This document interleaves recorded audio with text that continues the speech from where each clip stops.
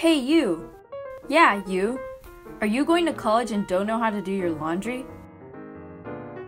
Well, you've come to the right place. Being in college for 3 weeks has given me the opportunity to find the most efficient ways to do my laundry. Let's start off with what you're going to need. Detergent.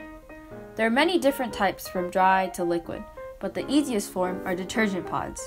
According to Patrick Lenton, a writer for Junkie, the small packages contain pre-measured detergent along with softener, which just makes the whole process easier.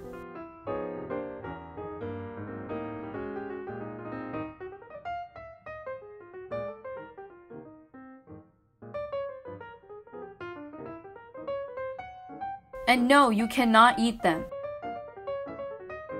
Now, dryer sheets. According to Bounce, dryer sheets are used as fabric softeners and static charge reducers for your clothes. You also need to understand the washer and dryer system that you're using, as each one is different. For washing machines, there is a cycle length and cycle speed. Cycle length could just be thought of as how long a machine is going to clean your clothes. Always aim to have your clothes on the shortest cycle possible because the less that they're spun around, the longer they'll last. Permanent press is a fast slow cycle, meaning that the wash cycle is fast and the spin cycle is slow, making it a good choice for the majority of your laundry. For dryers, there are many different settings that affect the way your clothes dry. Regular is the highest heat setting, best for heavy items like jeans, sweatshirts, and towels. Delicate is the low heat setting for delicate cottons or shrink and stretch prone materials. Low heat drying is also great for garments that tend to retain smells even after washing.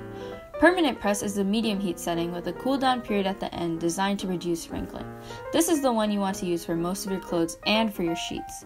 So, to recap, permanent press is the safest bet for most of your laundry loads. Now let's get to the real fun.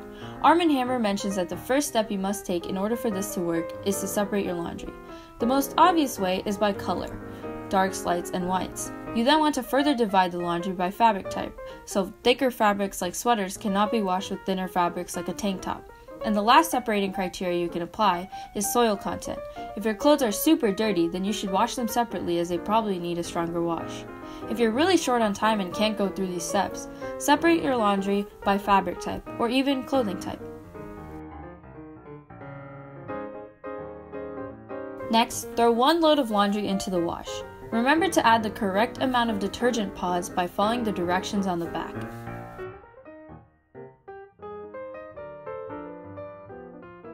Close the door and choose the right cycle. Before you load clothes into the dryer, remember to clean out the lint or else the dryer will explode. After the cycle finishes, transfer your clothing to a dryer, add the correct amount of dryer sheets, close the door, and choose the appropriate setting for the load.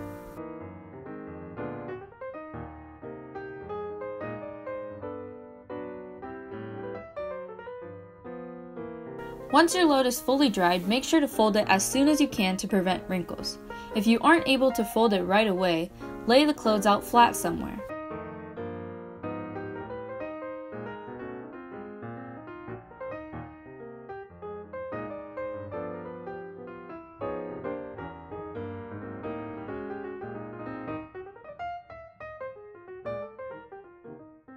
After following these steps, you should have completed your first load of laundry. I hope this video was helpful and that you learned something about how to correctly do your laundry.